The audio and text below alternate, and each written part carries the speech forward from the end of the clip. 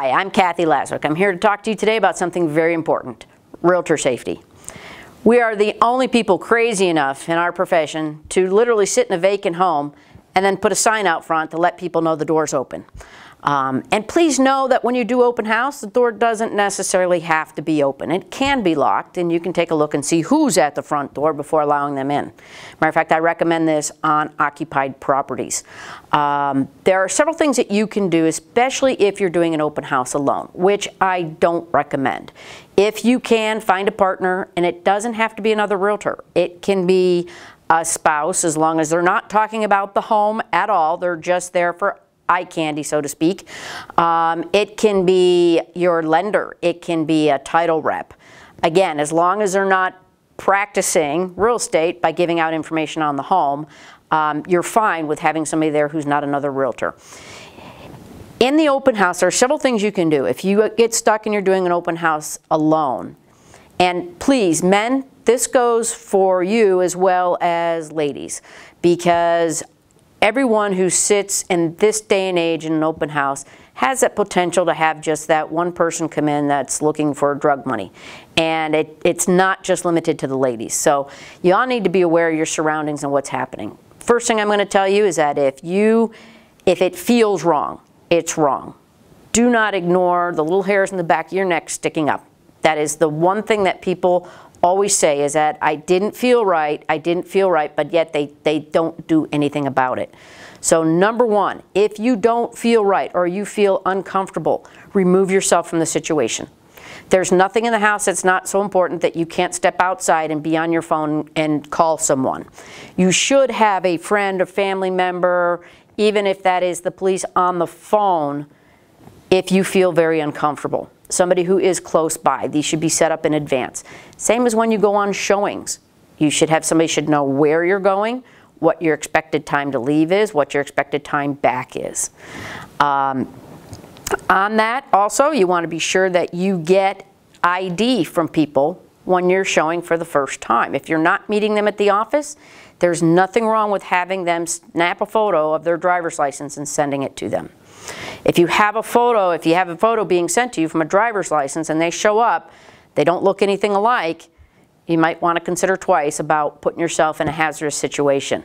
Don't ever enter a house in front of somebody where they can turn and lock you in. Okay? In an open house situation, if you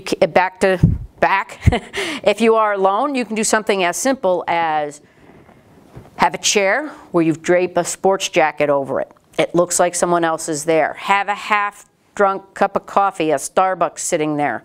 Have tools that looks like somebody was writing. Have two chairs sit out.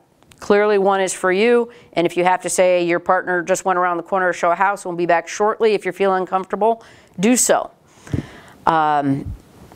Open house, don't ever walk into a room first. If somebody's telling you to come look at something, don't go down to the basement first. Matter of fact, there's no reason for you to really go into a basement if there's nothing there. Just let somebody go. Don't go into a closet. People will try to lure you in. Be aware of those things that happen when somebody comes in and says, oh, look at this on the floor. You know, stay away from those situations. There's nothing you have to look at right now. You should always have an exit plan. And that exit plan, you should know what doors are open, what doors are locked. Make sure your side gates are unlocked. Some people have padlocks on these. It's not going to do you any good if your exit is through the back door and then the gate is locked.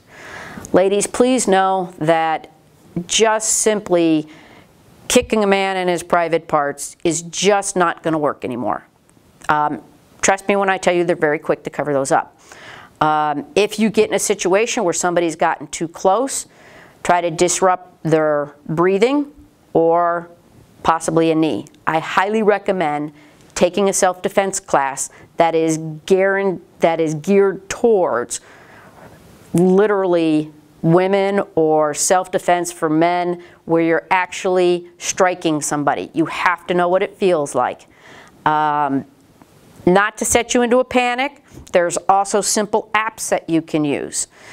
Safety apps, all you need to go is go on your cell phone, look for personal safety apps. If you don't know which one to get, There are plenty of Facebook pages out there that you can ask other people on your team or in your office which apps that they use. And they're all a lot of them alert not just the police, but also personal friends, and sometimes they're a little bit closer than the police.